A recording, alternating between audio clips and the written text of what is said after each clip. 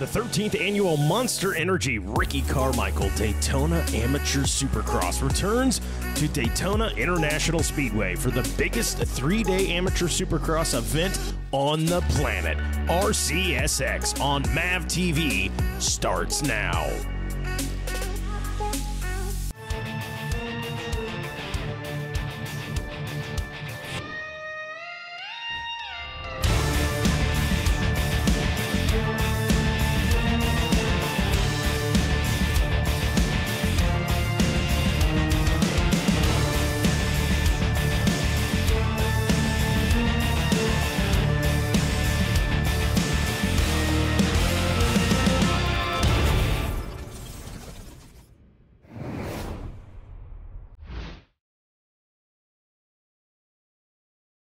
Hello and welcome to the 2022 Ricky Carmichael Amateur Supercross presented by Monster Energy here in Daytona International Speedway in Daytona Beach, Florida. I'm Mikey Waynes, and I'll be taking you through today's racing action. We begin with the 250 All-Star class, but first, let's catch up with some of those All-Stars. This is pretty close to Amateur Combine and all the other races. Same track and same dirt, so it's just preparing us to go the next step and have a fun time. Daytona is always great. It has that weird dark dirt, and the sand's cool also, so it's a little bit different than what we ride back west, but yeah, it's all good. Try and win as much as I can and then go pro at the end of this year.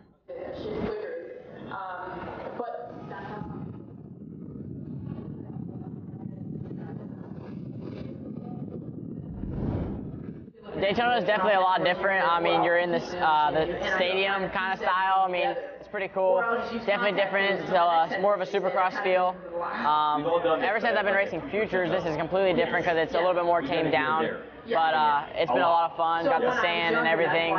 So it's definitely a lot different. But it's definitely cool. The whole track is pretty much challenging. My favorite part is probably just the dirt. Like, I really like the sandy base and getting good ruts and stuff like that. But the track is definitely just challenging because there are so many bikes. So it breaks down really fast.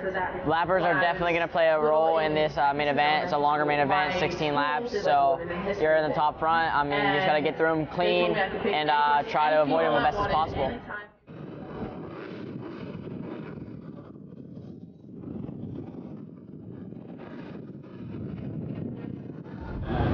Yeah, it's pretty tight here. At Daytona, the track's always tight, not much separator, not a lot of passing going on, so it makes for good racing, tight racing. So it matters a lot about the start, because if you get a bad start, you're pretty much screwed. So it's all about the jump.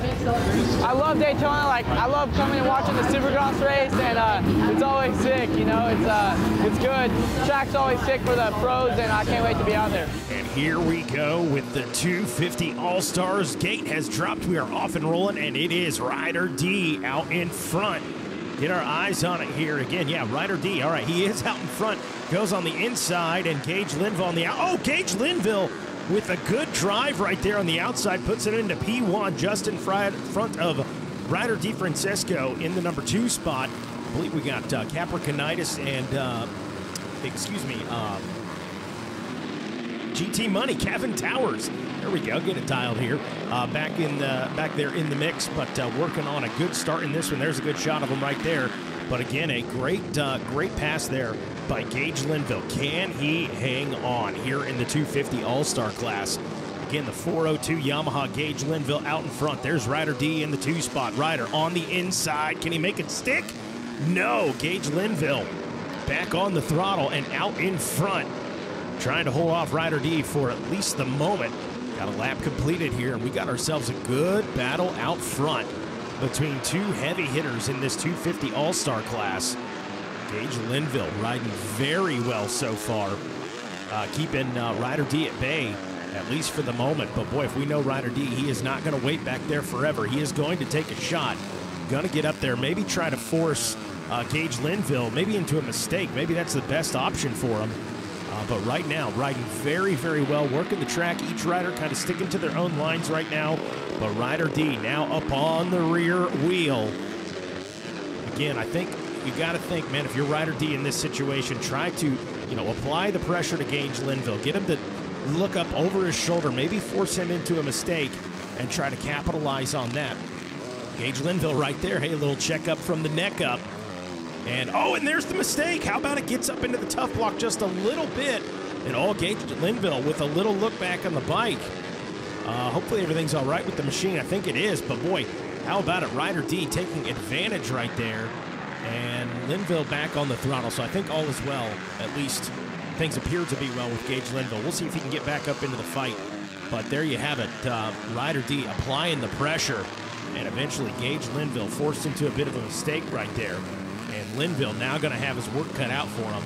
Meanwhile, in the number 3 and number 4 spot, I believe we've got Capricornitis, as well as GT Money, Gavin Towers back through battling that one out for the 3 position.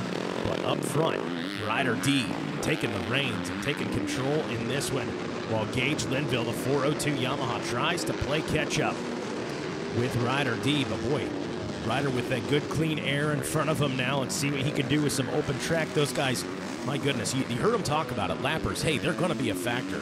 And boy, it wasn't shortly after lap number 1 into lap number 2. They were already up into some lap traffic. Of course, you saw a couple riders go down there in turn number 1. Kind of set the bar for them here in this one. But nonetheless, those guys up into lap traffic pretty daggone quick. And there he goes, the number 23, Ryder D. Looking flawless out there here in Daytona. And Gage Linville just kind of left to wonder, man, I not had that little bobble, but I held him off in this thing. But nonetheless, hey, leaders coming through. There's a 402 Gage Linville right there, trying to catch back up to the pace of Ryder D. It's still a stellar ride by Linville. Looking at a P2 finish here so far in this one. Don't want to count our chickens before they hatch, folks, but nonetheless, still a solid ride. Just the one little mistake there. I know he wants to have that one back. I would love nothing more than to go out and grab that P1 here in Daytona, but is what it is, man. Gonna happen, because that man right there is absolutely scooting right now. He is hauling the mail. Ryder D, another lap completed now, looking just about flawless. And let's see, they talked about lappers. Let's see if it plays a factor. Don't know it's going to be too much of a factor for Ryder D, man. Split those guys. Doesn't matter what line he's choosing, seems to find the speed out there, as is Gage Linville. Edit that cough out, Adam.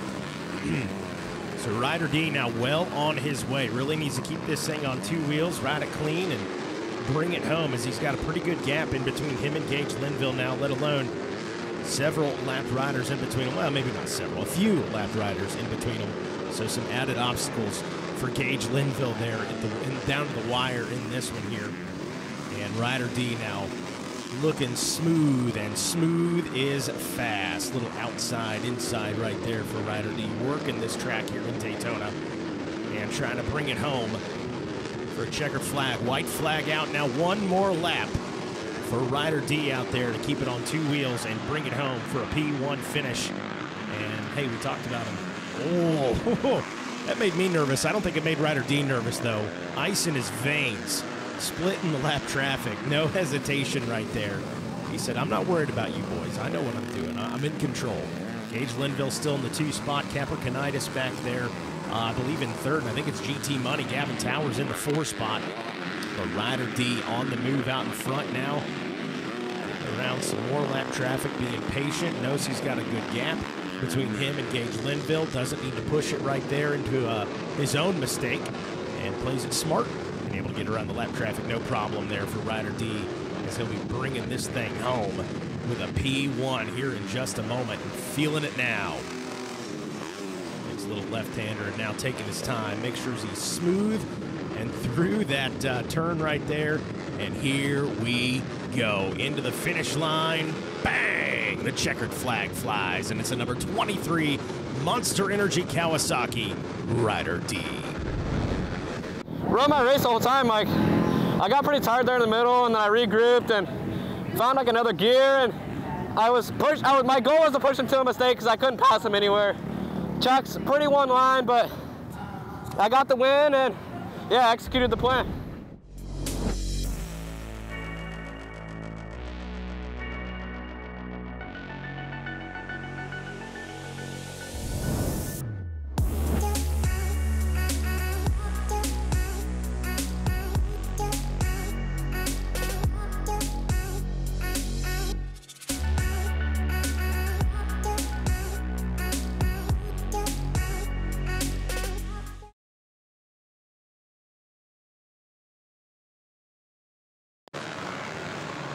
right, welcome back to RCSX here on MAV TV. Off and rolling with the WMX, and it is Katie Benson aboard the number 28 Yamaha out in front, at least for the moment.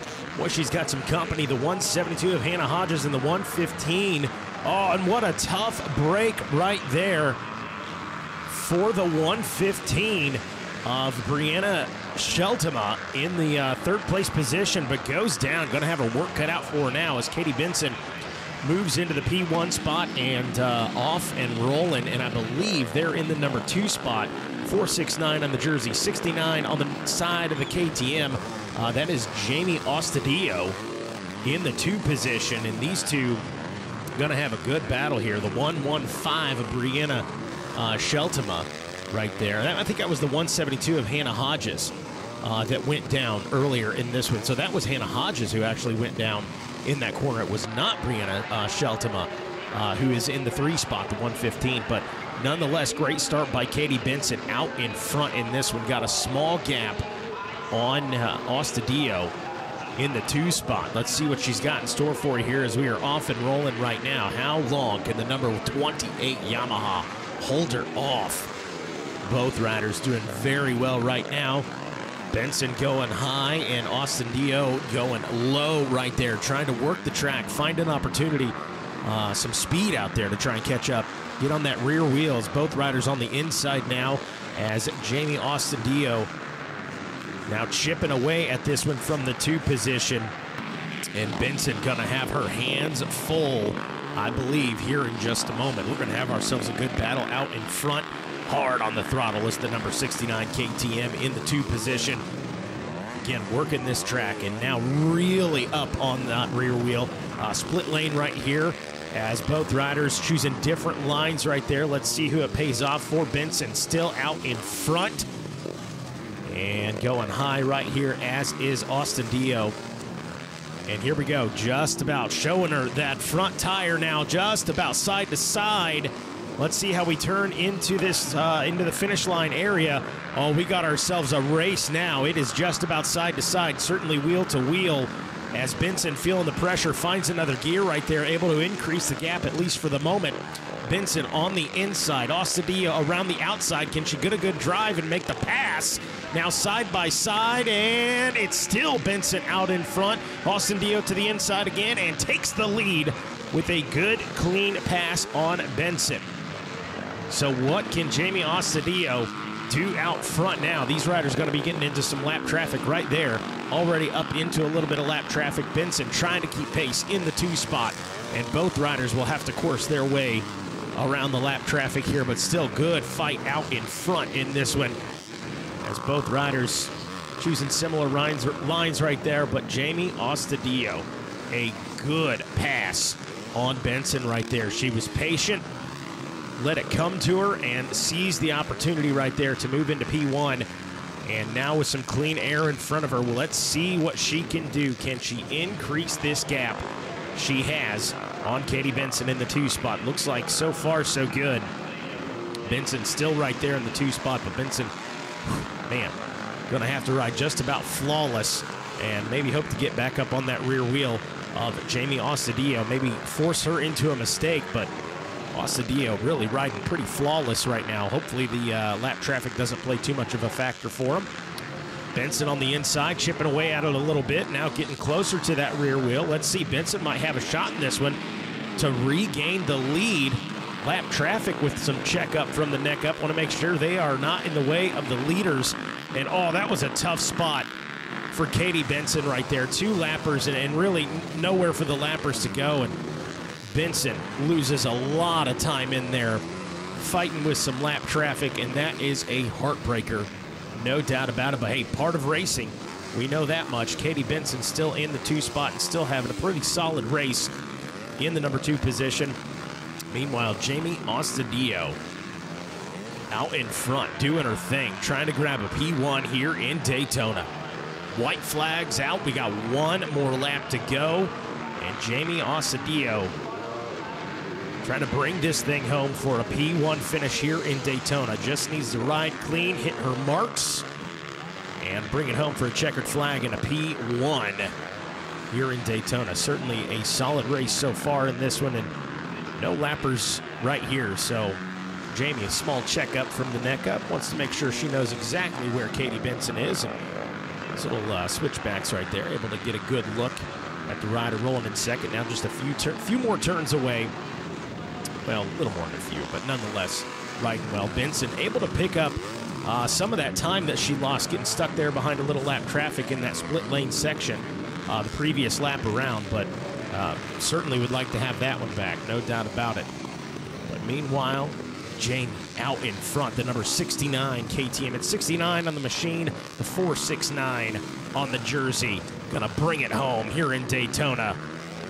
Gonna be bringing out the checkered flag for the women's class, and here we go.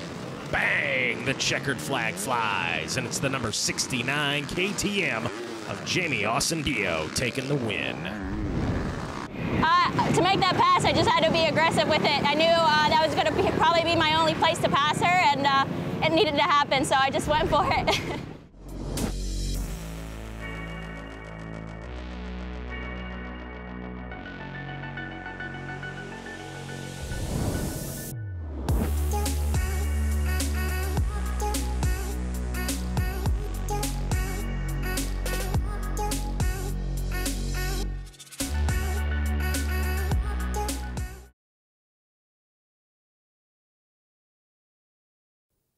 Here we go with the Open A class now, where we'll get another look at Ryder D as well as Mike Alessi out on the track. And GT Money, Gavin Towers, Ezra Hastings, all those guys off and rolling, and grabbing the whole shot is the old wily veteran himself, Mike Alessi on the number 800 Honda.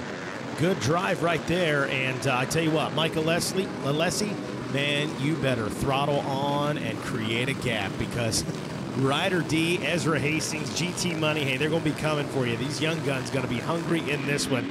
But boy, fantastic start for Alessi. There's Ezra Hastings in the 2 spot, and Ryder D Francesco in the number 3 position, all over him. Ooh, tough break for the number 18 Kawasaki rider, Gatlin Coombs right there, getting tangled up in the FMF tough block.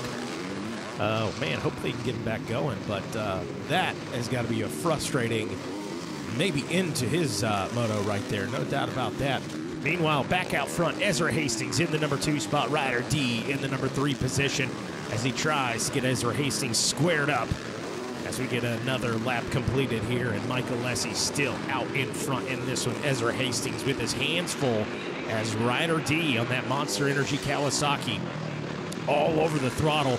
Ryder D on the inside now. Can he get a good drive and make the pass? No. Ezra Hastings able to keep it going. Caution flag out as our rider still dealing with his machine wrapped up in the tough blocks. Here we go. Ezra Hastings on the inside, going outside. Ryder D keeping it on that line right there. As how will we look as we come out here? The same.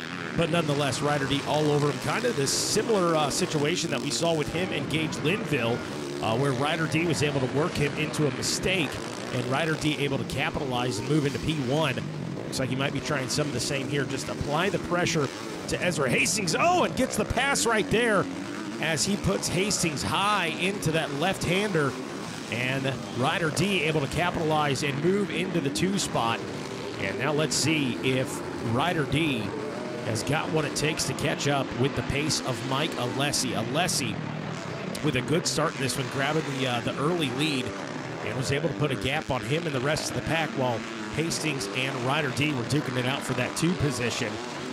But let's see, we got some open track in front of them. You got your A riders out there, so these lappers, well, we've not seen an issue with them yet, of course, but these guys know when the leaders are coming around, and it shouldn't be a factor here for these guys, but possibly. Nonetheless, right now, Ryder D with a lot of open track, clean air in front of him, should give him an opportunity to maybe chip away at the lead that Mike Alessi has. Meanwhile, Ezra Hastings in the 3 spot, trying to keep pace. GT Money not too far back there in the 4 spot. You know he wants it. See if he can catch up with Ezra Hastings on the gas. Hastings trying to keep pace with Ryder D and Mike Alessi. And here you go. How about it? Ryder D now up on the rear wheel of Mike Alessi. Both riders on the inside right there. And Alessi, he knows That ain't no lap traffic behind him. That is Ryder D on the Monster Energy Kawasaki knocking on the door. Let's see what the old Wiley veterans got for him. No, Ryder D for the pass. So Ryder D with a better drive out of the turn, able to get in front of the number 800 of Mike Alessi. And now let's see what the young gun can do out in front. Alessi, I got to think, in Alessi's helmet, he's smiling right now, but at the same time, he's thinking, did not want to get passed by the young buck, but nonetheless, some great riding by Ryder D to put himself out in front in this one. And now we get into a little bit of the lap traffic. Shouldn't be too much of a factor for these guys. Ryder D, no problem. Mike Alessi, no problem. And we are off to the races. And now a small gap here for Ryder D out in front of Mike Alessi.